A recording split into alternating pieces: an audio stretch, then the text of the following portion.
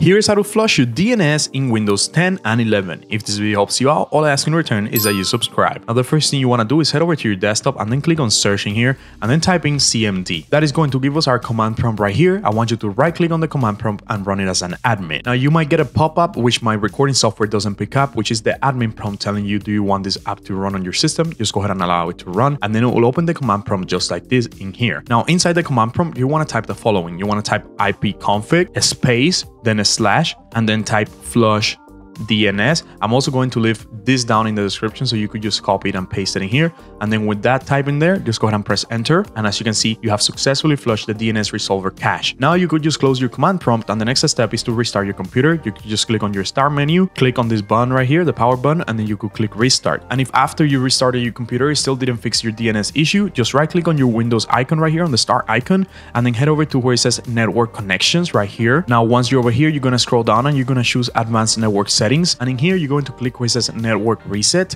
and right here you're going to reset now. And after you reset your network settings, you're going to have to restart your computer. So press yes, and then come over here and restart your computer just like we did earlier. Right click in here and click restart, and that should have cleared out all your DNS issues and your DNS cache. If this video helped you, please don't forget to subscribe, and I will see you guys next time.